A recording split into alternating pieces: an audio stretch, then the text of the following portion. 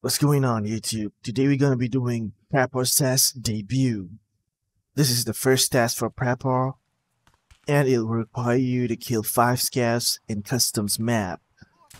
If you're having trouble with this part of the task, you can try to hang out a little longer in the map. Towards the end, there'll be more and more scavs spawning. I was able to complete this part in just one match, as towards the end there are plenty of scavs to kill and not much PMC around as well. While killing the scavs, don't forget to look for the MP-133 shotgun, which is required in this task. Sometimes your scav might spawn with this weapon, so be sure to get it quickly. I'll do this by just running factory and then straight away run to the extract. Once you've killed 5 scavs and also got 2 MP-133 shotguns, you can hand them over to Prapor and you'll complete the task. Thank you so much for watching. Be sure to hit that like and also the bell icon. I'll catch you next time.